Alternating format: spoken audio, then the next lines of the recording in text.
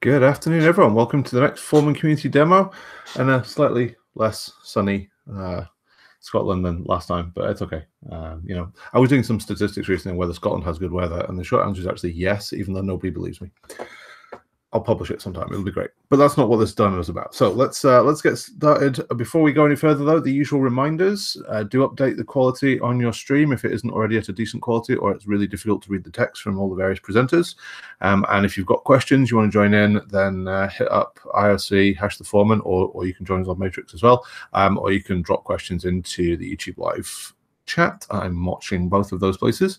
And you can interact with us and let us know what your questions are or what your comments are. Okay, so what do we got today? We've got a few people talking about infrastructure updates, not just me for once. So we've got a few things to cover there. We're going to talk a little bit about 1.18. One of my presenters can't make it, unfortunately. We've got some updates on the subscription and other Catello-ish things. And we've got some proposals from Marek who wants some feedback. So this is one of those rare instances where we're showing something that's not merged yet. So caution. But we want some feedback. So your opinions on that very much wanted. Talking about 1.18, that is being cut right now, I believe. Toma and Andrea are working on it right away. So you should see packages for that in the next day or two. So very exciting. The appointment of Toma as the release manager is already having quite the impact among the development team, and things seem to be getting going again. So this is really, really good. So watch the release announcements category on the forum, or obviously the usual places like Twitter, or you can pick up our RSS feed, all that kind of good stuff. But yes, 1.18 will be out very soon. And as always, thanks very much to everyone for their testing and feedback during the release candidate process. It's always hugely appreciated. And you guys are what make it possible for us to do this stuff. So thank you very much. Talking about other events, next week is our 9th birthday, or rather, this week is our 9th birthday. It's actually tomorrow. 13th of July is the first commit to Foreman. But we have a birthday party next week being hosted by our good friends at ATEX. So if you haven't already seen that, you can find details on the forum. And indeed, it's on the front page of our website at the moment as well. So just head over to theforeman.org and you can pick up the details. So that will be at ATEX's offices in Germany. So if you're in the area, head along, say hi, have a beer. We're also going to be at DevConf India. Our people over in Pune are sorting out our booth and stickers and a demo and all the usual good conference stuff. So if you're in that part of the world and you haven't had a chance to meet up with some of the Foreman team, then get yourself over to DevConf India. It should be good fun. Again, back to ATEX. They're going to be, I think I said this last time as well, but I'm just keeping it in there. In August, they'll be at FrostCon in Germany as well. So Lukasz was going to talk a little bit about how we did with the 1.18 test week. I'm going to let him cover that next time. Sadly, he's not been able to make it today at short notice, which is unfortunate. But I just wanted to highlight that we did have a 1.18 test week, and it was pretty cool. I don't know exactly what Lukasz was going to say about it, but from my perspective, watching that kind of organization come together and watching people test out the big scenarios that needed the sort of things we can't easily do in CI, right? That work through certain workflows, make sure they work properly, and then check them off. It was really nice to see that happening, and I think we're likely to do it again. So my thanks to Lukasz for organizing that, and I'm looking forward to hearing how he felt it went. But sadly, we can't hear that today. So with that, we'll move straight on, and we're going to talk about the new subscriptions page. Walden, is your microphone working this week? Yeah, but only because I'm using OS X instead of Linux. Yeah. We'll fix that. We'll fix that at some point. But at least you're with us. So show us what you couldn't show us last time. All right. So this is the new subscriptions page written in React and Redux. We're replacing our old Angular page with this. This currently is in nightly, but there's a bug preventing the page from loading that we're looking into. So I'm going to have to demo from master instead, or yeah, master. And so when you first come to this page, you see this empty state display here. And then you can add Red Hat subscriptions by uploading a manifest. And I just realized I don't have my manifest on this computer, but you upload it here, and it shows a little progress bar here, and then I'll do the whole cooking show thing and pull out the the done pie out of the oven. Here I'm apparently showing you that we have a display for errors here. But you here see a list of all your Red Hat subscriptions. They're the ones that are grouped that have the same SKU are grouped here. You can see the details of these subscriptions. You can delete them, which is kind of atypical, but if you wanted to, you could delete subscription here. I'm not going to do that at the moment. We have export CSV functionality, so you can download all these in CSV format for your perusal. There is the ability to manage the manifest here by either deleting it entirely or refreshing it. We show in here also the manifest action history here. So you can see what's happened with this manifest. And the big change from the old page to this new page is that we are now adding the ability to alter your subscriptions from the Red Hat portal directly in Satellite now.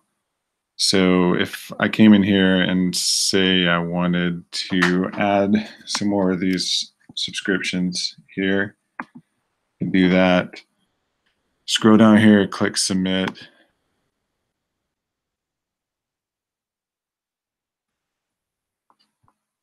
And it will add these to my list of local subscriptions on the Satellite, or on the Catello.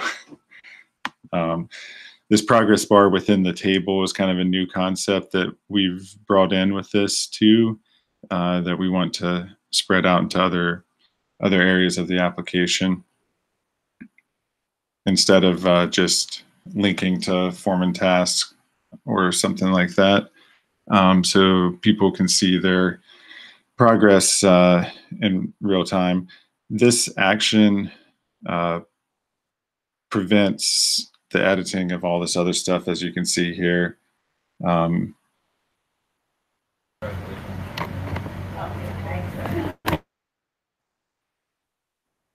guess some sort of warning, but completed. Here's a link to directly to the task page. Kind of standard functionality here with autocomplete search and stuff, like we have on other pages. And a big benefit of this all this work is that since it's written in React, and we've created some new components that can be reused as we start converting other pages to React. And also we've contributed substantially to Patternfly React in this process as well. So I think that's about all I wanted to show. So if there's any questions, I'll field those. Sure. I think I really like that progress bar. Just to make sure I'm understanding this correctly. So that's still firing the tasks off via Foreman tasks in the background, but you're just hooking into the output that you'd see on the tasks page anyway. And yeah, that's exactly right. Let's see, where is it? Monitor task. I'll just show that. Yeah, see, here's the task. But yeah, it's just a way to like update it without having to go to a new page, just so you can see what's going on. That's really nice. And presumably because of that, then if you were to go away from a page and back to the page while the task is still in progress, you would still see that grayed out, and with the progress bar being still displayed. Yeah, I'll try to demonstrate that. Because refresh manifest is kind of a longer. Yeah, so you navigate away. Cool. Oh, that is beautiful. I love that. Yeah. So that way, yeah, unfortunately what we're doing here is just polling the task API. Ideally, we do something like a WebSocket or something like that, because polling is Sure. It's not not, ideal, but still, from a UI perspective, that is really lovely, because I think that's something we've had a problem with. Like, the Foreman task is essentially invisible to most people, right? So, yeah, yeah, I think that's really nice. If nothing else, that we need to reuse something like that in quite a lot of places. yeah. So, yeah, very, And very this cool. hopefully will pave the way for that. There are some things that are currently in Catello now. Some of these components are still in Catello, and they should be moved into Foreman over the next probably months, and then they can be reused everywhere in Foreman. Very cool.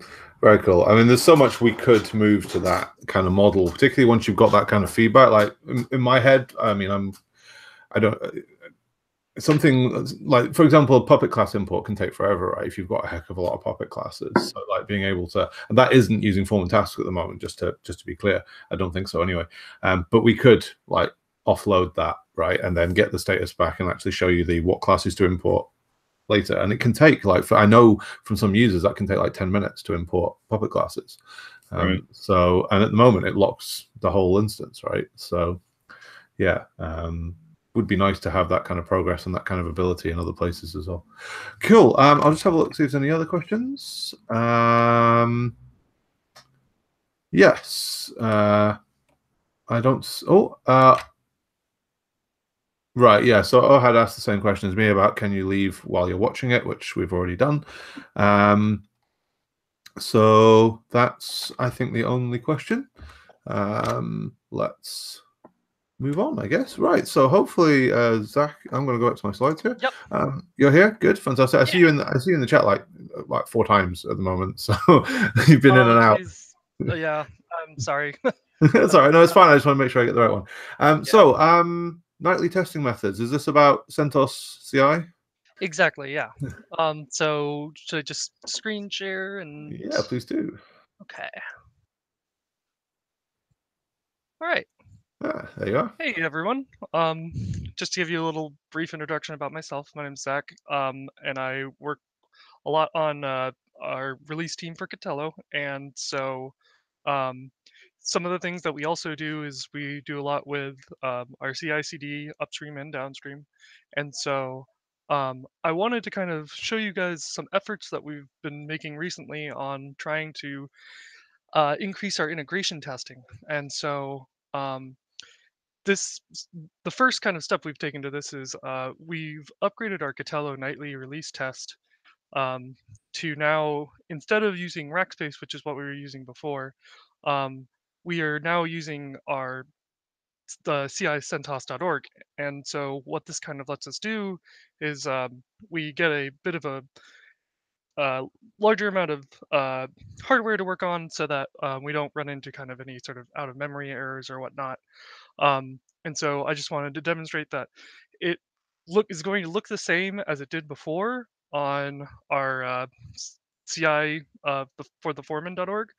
The only difference is that when we're doing the install test, we're actually calling to another foreman job on CI-CentOS.org, and we are running it right here and just kind of doing the same things. Some of the advantages that we are immediately getting out of this is that we are running it on, or that we are also testing for smart proxies while we're running this pipeline. And so we're getting a little bit more data on what's actually working or whatnot. The other nice part about this is that this can actually be run locally as well. All you have to do is go to Forklift and run the pipeline that we're running, and you can get the same results as this is going to have, except locally, and you can try it out. But we're also caching all of the BATS tests that we're running and getting a sauce report in case it fails or something like that.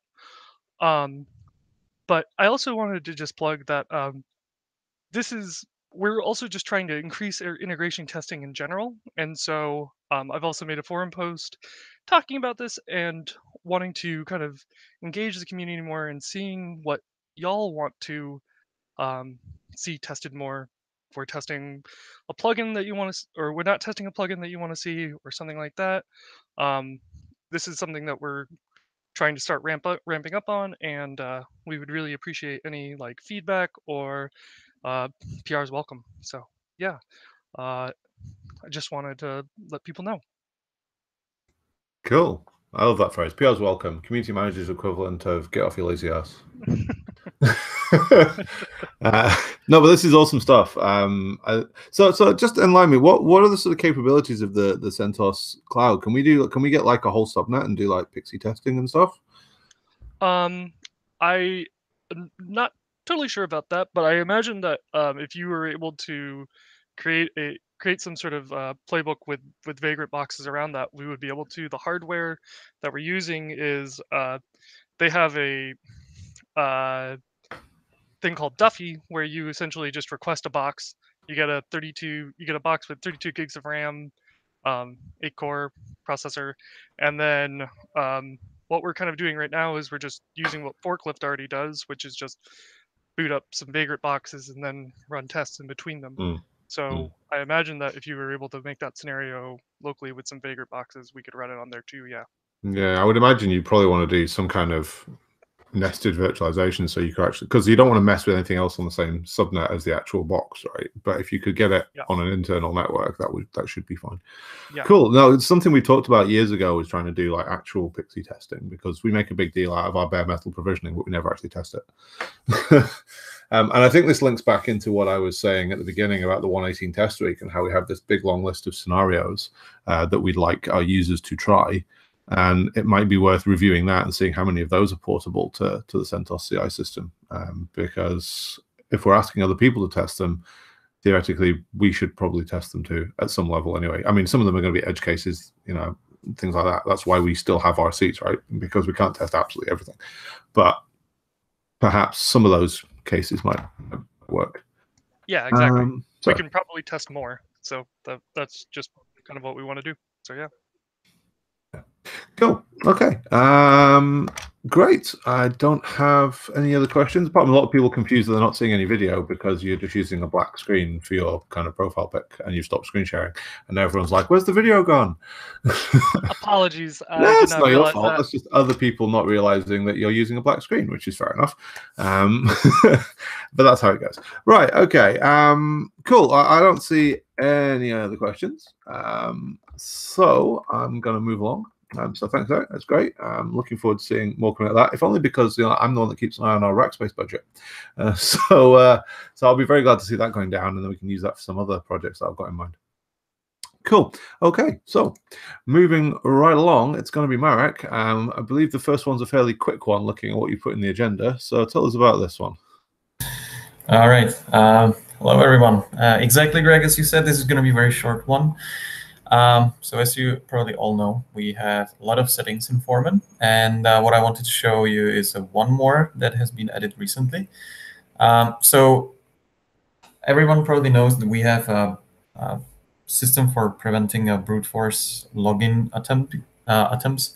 So after several attempts, the IP address is blocked for 5 minutes, which caused some problems to some of our users, especially if they were trying to test something. They just blocked their testing machine, and there was no way how to actually disable that or set the limit. So now there's a new option or a new setting, failed login attempts limit.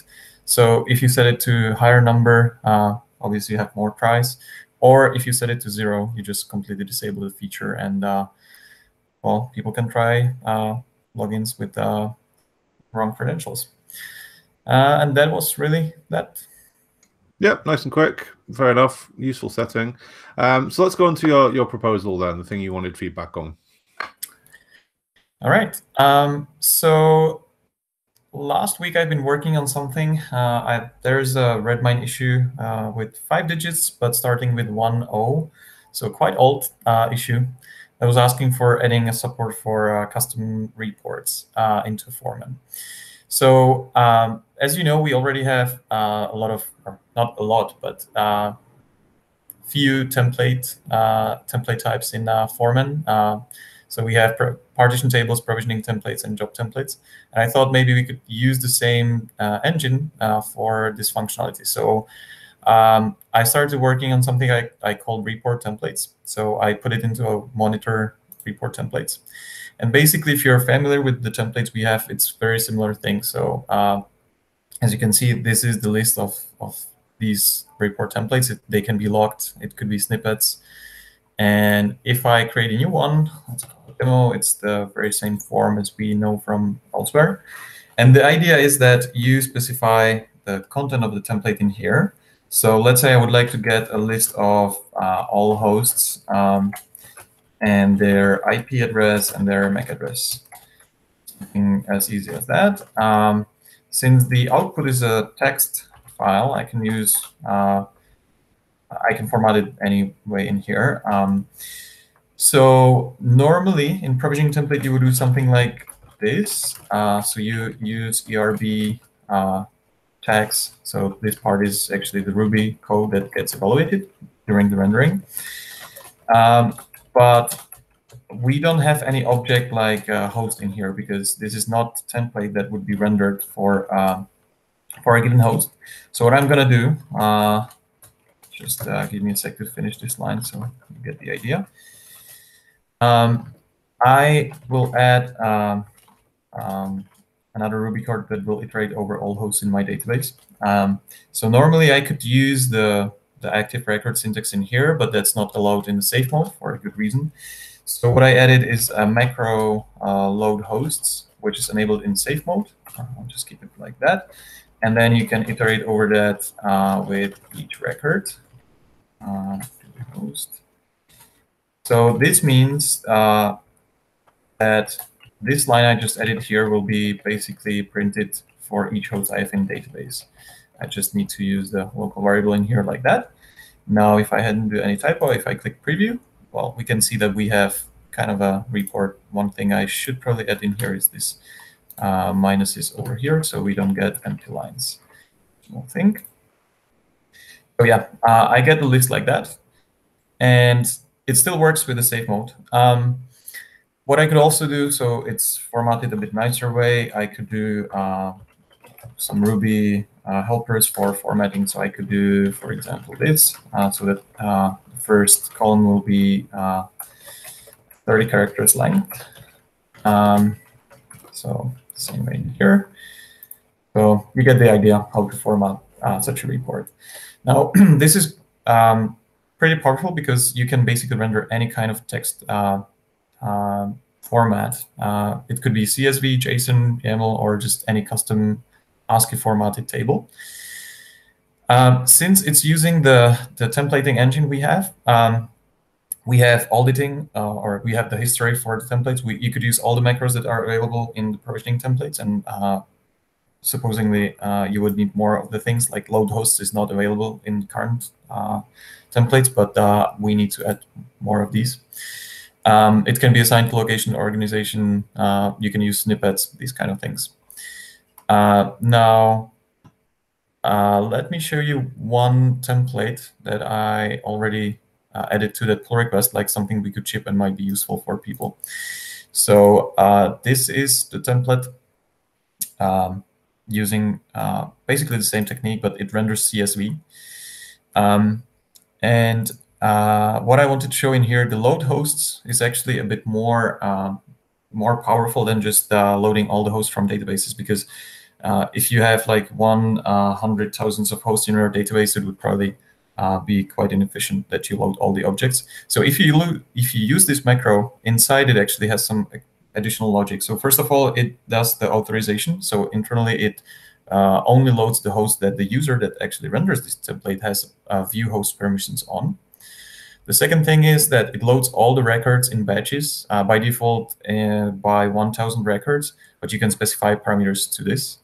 And in here also, I need to load additional data. So if you look at this template, what it does, it prints, again, the host name, then it prints the host global status, which is a number which represents whether the host is in OK, warning, or error state. And when we iterate over all substatuses and print the host status for a given host. If you don't understand this Ruby code, it's not anything you have to understand. But the reason why I'm mentioning is that this would potentially load or create an additional SQL query for each host and each substatus.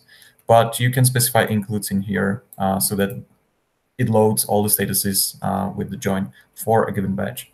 And you could also specify more things.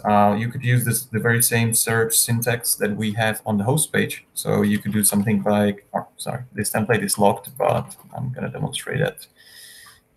If I create a new one, I'll just copy the same string. So you could even limit that, or let me just show you that basically you get CSV with all the statuses in here represented by the number. You could always change that and print also the text representation if you want. But you could also limit that with search syntax we have everywhere in the Foreman. So you could do something like name is Debian. That limits the list only to three hosts I have in here, which contains Debian in the name. So far, I just show you how to preview the template, but in fact, you wouldn't probably want to do the preview and then copy and paste it somewhere else. That's why these report templates has a new action in here called render. So when I click that, it actually renders the template. So the idea is that you specify that template once and then render multiple times like that.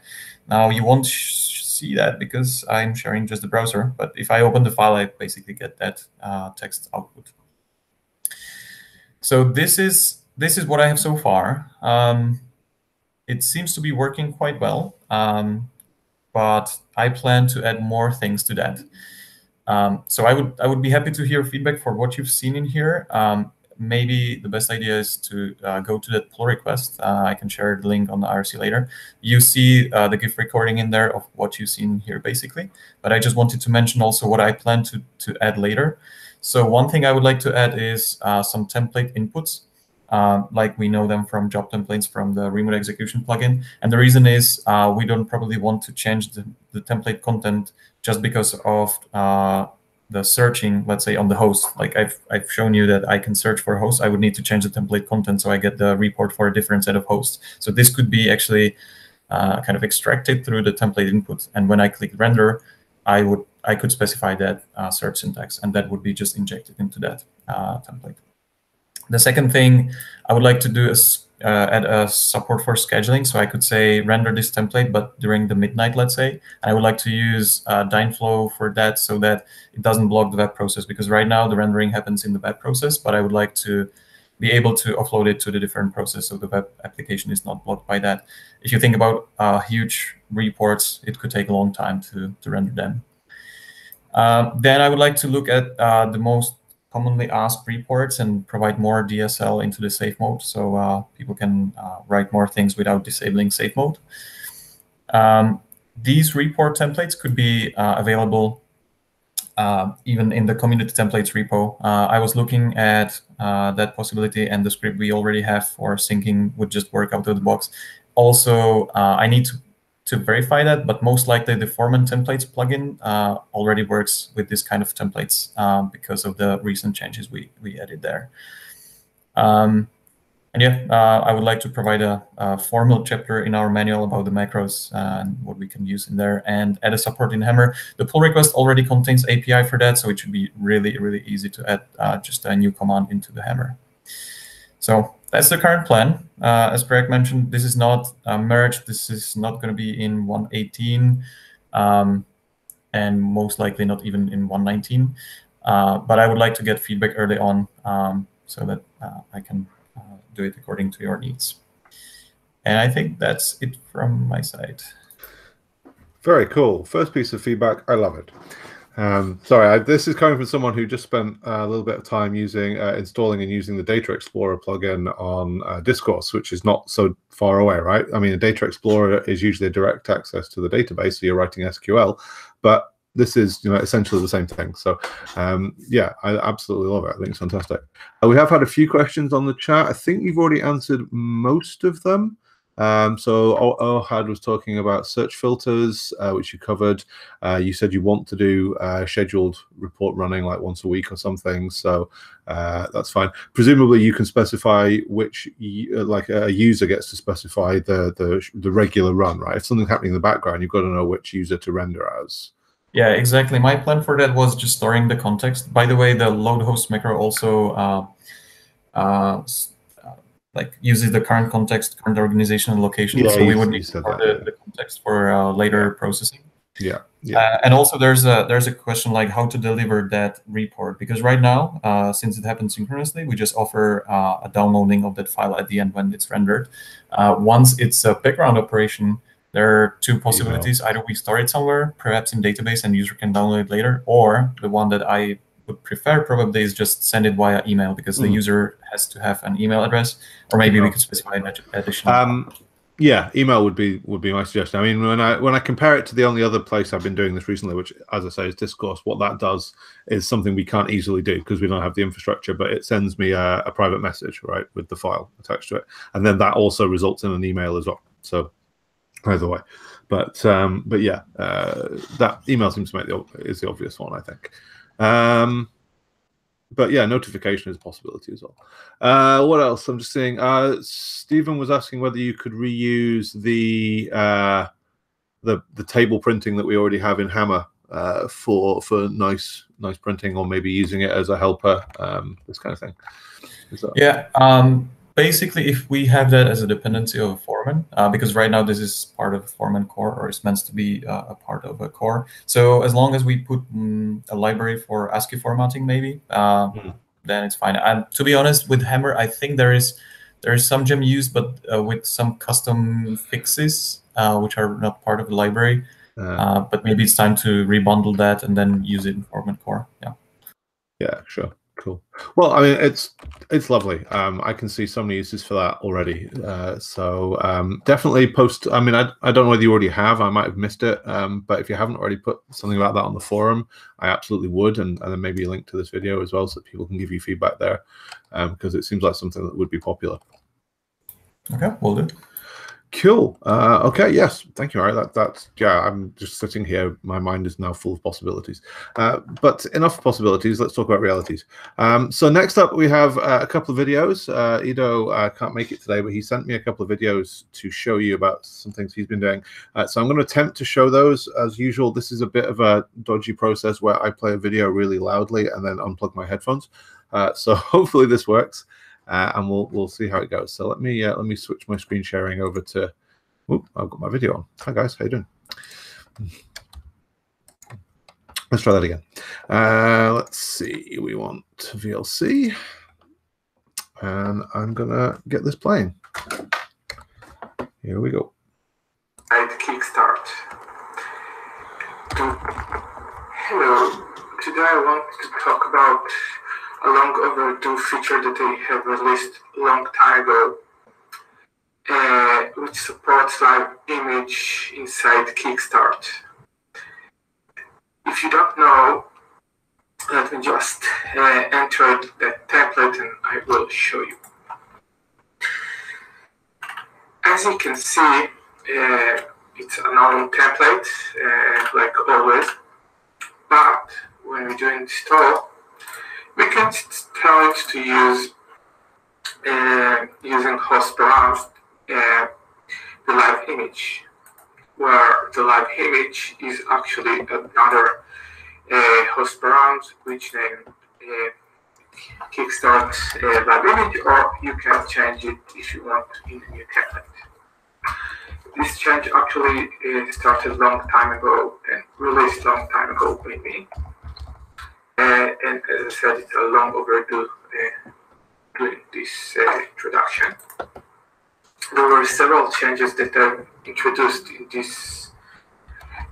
For example, repository URL helper, which actually knows how to calculate the URL based on a given path. It's part of Catalog and not Foreman core.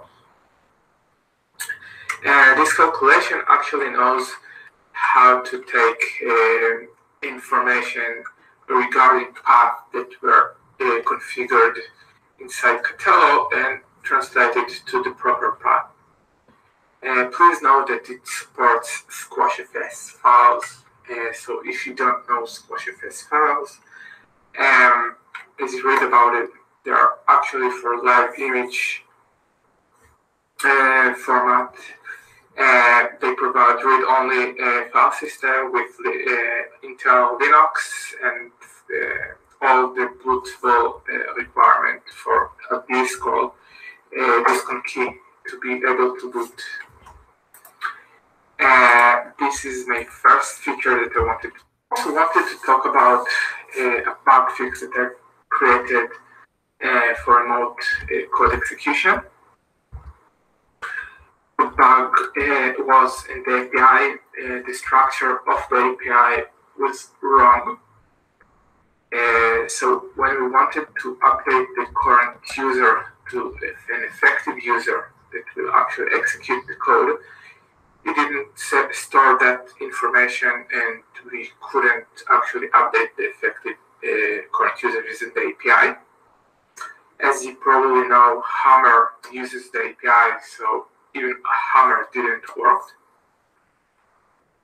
So now, after I fixed it, it works, but the structure was changed a bit. We have to just execute it, and we'll see. Okay, what do we have here? As you can see, the parameters are as follows.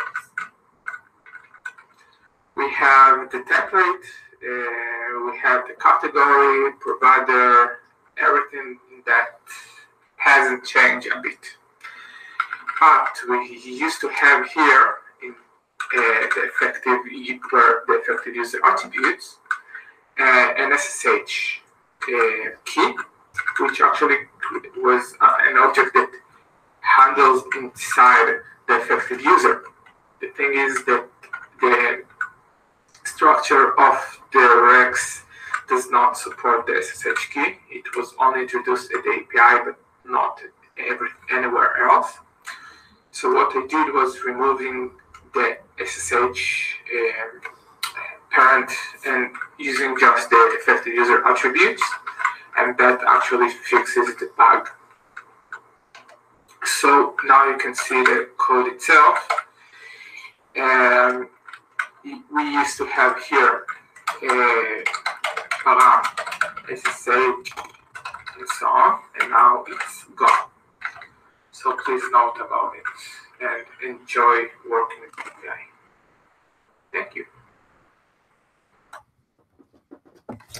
Okay, let me plug my headphones back in.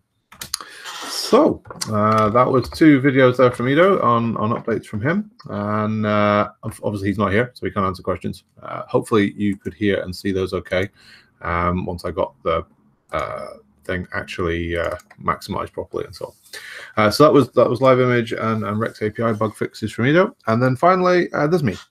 So I'm going to swap screen sharing again. I want to give you a little update on a couple of infrastructure things. One I didn't include on the slide, but I think is new since the last demo. I've hooked up the blog to Discourse, so the blog comments on the theforeman.org are now powered by Discourse. This is good. This means people can comment on our blog posts if they want to, and it also provides some visibility of the blog on Discourse itself. Let me actually screen share here, and then we can actually have a bit of a look about what I'm talking about.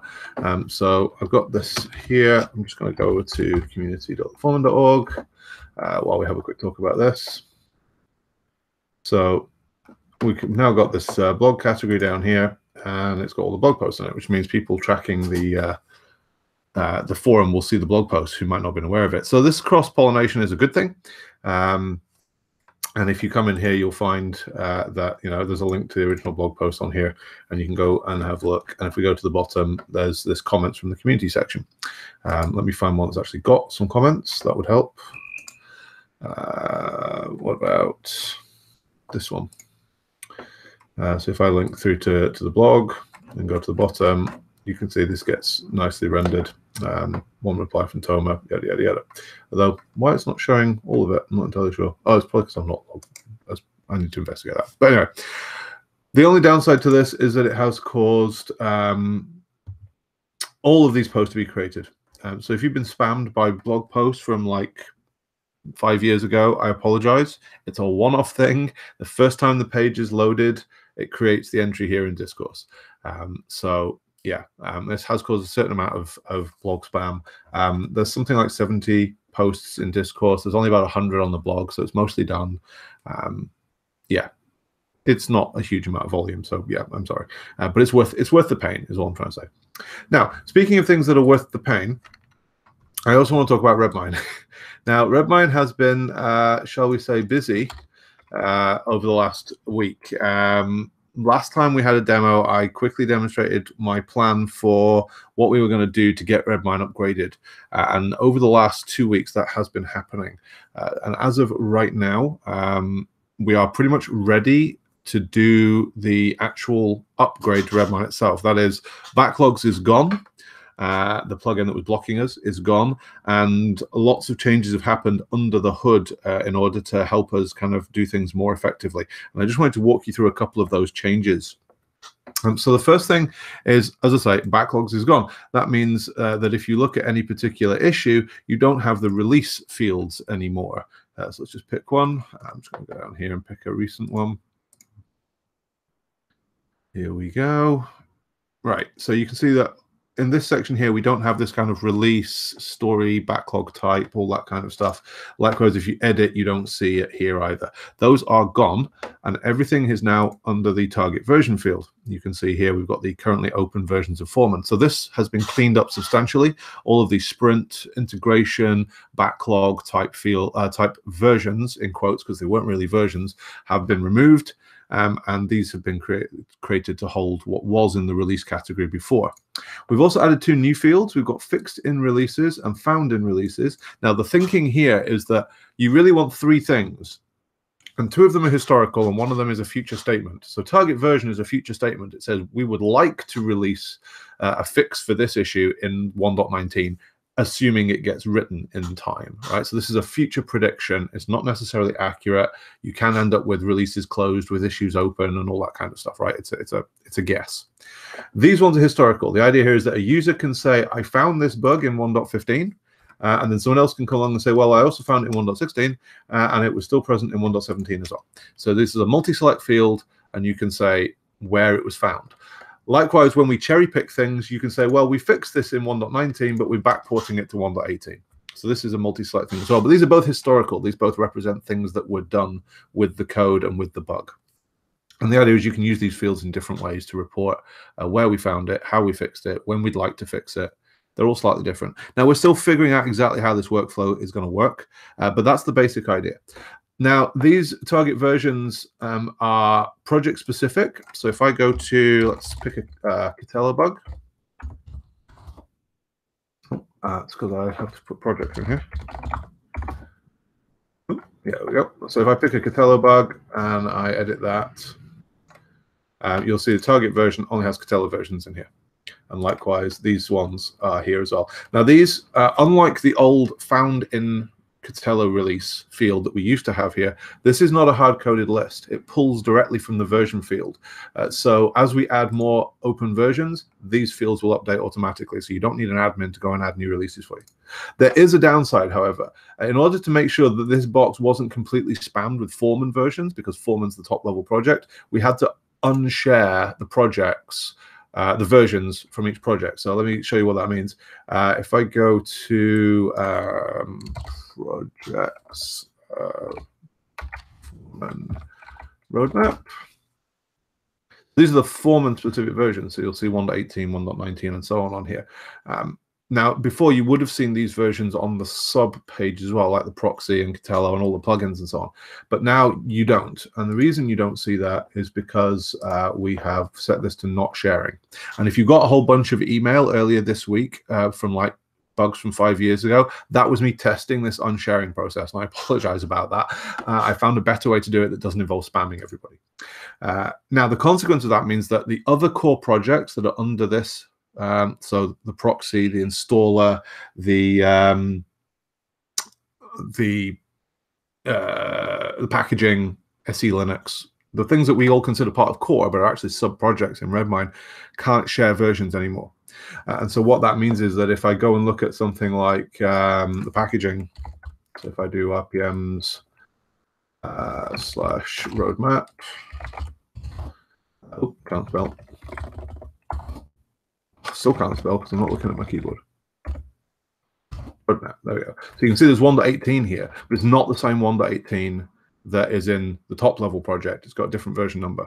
And that's just a consequence of how we've done things. Now, overall, this is really just a matter of us updating the tooling so that when we want to pull things like changelogs out of Redmine, we know to go and look at all of the 1.18 versions.